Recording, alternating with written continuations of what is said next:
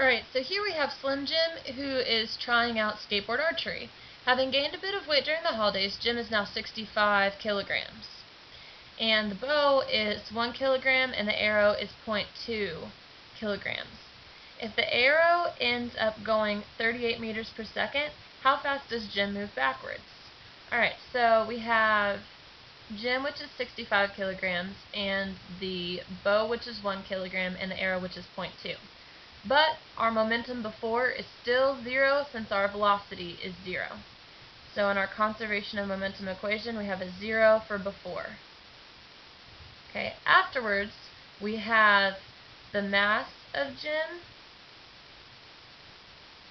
and the velocity of Jim plus the second object now, since they've separated, the mass of the arrow times the velocity of the arrow. So when we go to plug that in, 0 equals, alright, remember Jim is here, but he also still has the bow, which is another kilogram.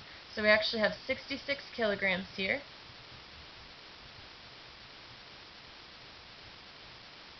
Times his velocity. And we see that he rolls back a little bit, so we know this velocity is going to be negative.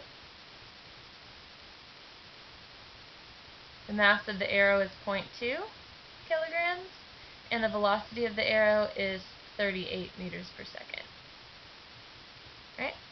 So we end up with 0 equals 66V plus, and then we want to do 0.2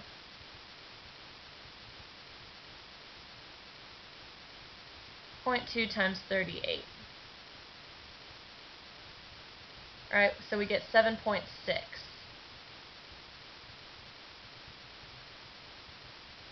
for the momentum of the arrow. So we want to figure out what's the velocity of Jim after he shoots the arrow. So the first step is to subtract 7.6 from both sides. So we end up with negative 7.6 on the left side equals 66 times the velocity on the right side. To get velocity by itself, we have to divide both sides by 66. These cancel out, and negative 7.6 divided by 66 is negative 0.1. So our velocity is equal to negative 0.1 meters per second. Now, the reason that the arrow goes so fast forwards is because it has such a small mass. So the momentum of Jim still has to be negative 7.6, because negative 7.6 plus 7.6 is going to equal 0.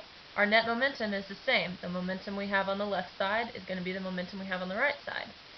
So since Jim and the arrow, or Jim and the bow, are so much more massive, they're going to have a far less velocity.